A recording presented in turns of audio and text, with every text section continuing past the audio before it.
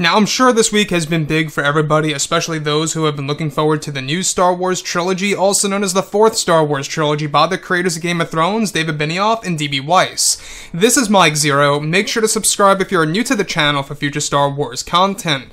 Now, I'm sure that a lot of you have been following a lot of the stories by Variety, The Hollywood Reporter, etc., Deadline, talking about the new Star Wars trilogy, also known as the fourth trilogy, that was going to be centered on the origins of the Jedi by the creators of Game of Thrones, David Benioff and D.B. Weiss, before they actually left this project. Now, this project was actually said to be very well into the works. The script was getting pretty much, nearly done. They had all the treatments done, and they were about to start writing the script in full, and that they were all set and ready to write the official script during the fall of 2019 this year.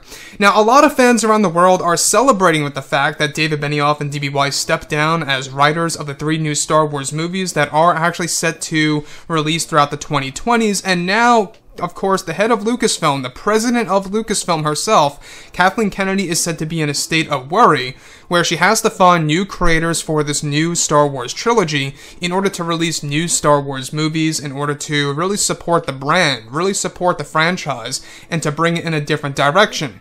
So the fact that Kathleen Kennedy is now in a worried state and, of course, trying to figure out exactly what she needs to do for the Star Wars franchise, it really does open up one's eyes, right? We can see the inconsistencies with how, the creators stay on board with Star Wars films or Star Wars projects.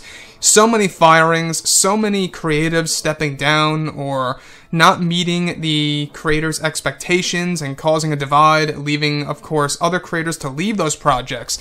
We see this quite often under Disney Star Wars, and I think it's one of the main reasons as to why, at least in my point of view, just Kathleen Kennedy's leadership just really is not the best as it really could be at all.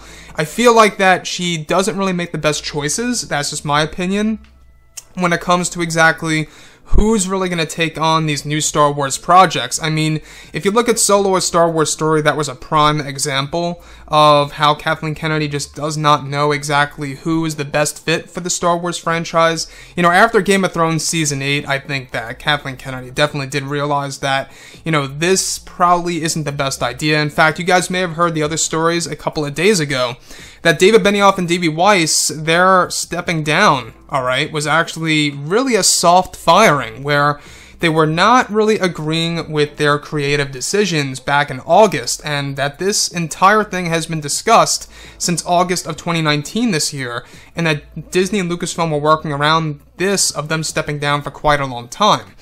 So the fact that now, of course, Kathleen Kennedy has to find other creatives, other writers and directors for this new Star Wars trilogy in order to create a new mythology of Star Wars really has put her in a state of worry and a state of what in the world am I going to do right now, right? So that's exactly why I think that when we look at Star Wars as a whole, there's a lot of inconsistencies with the leadership by Kathleen Kennedy, Disney and Lucasfilm's, decisions on who should really be involved with Star Wars. And that's probably one of the main reasons as to why she brought Kevin Feige on board. The fact that, this has been discussed since August of 2019 of David Benioff and D.B. Weiss leaving, Star Wars. The fact that it was just too much for them, for, the Star Wars fan base and the Netflix deal that they had, and how their creative decisions were not matching Kathleen Kennedy's. I mean, there's a lot of talk out there right now between The Hollywood Reporter, Deadline, Variety, you name it. Very interesting stuff, and I gotta say, I mean, when we think about Kathleen Kennedy, I think it's best for her at this point, just in my opinion, for her to step down and to have Kevin Feige become the new president of Lucasfilm. Now, do I agree with Kevin Feige's, direction with the new Marvel content in the forms of live-action TV series and movies that are going to be released in the near future? Not 100%, I will say that there are quite a number of projects out there that I really feel it just isn't necessary. That's just my point of view.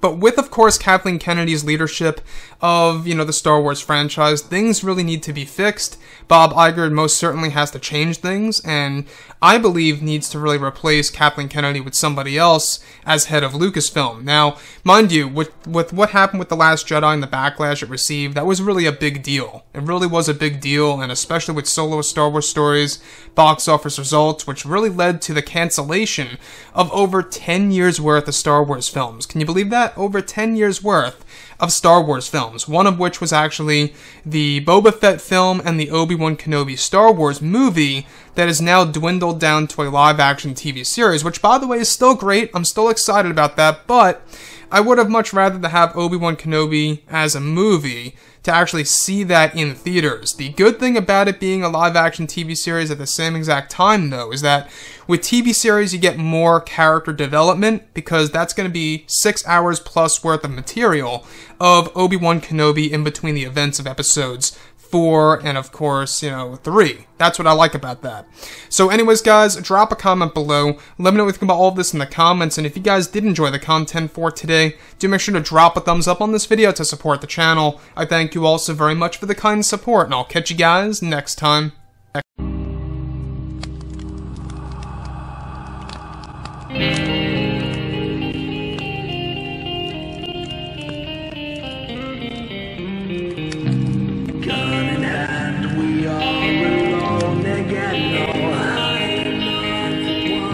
From night to moon, we hear them moans again. No.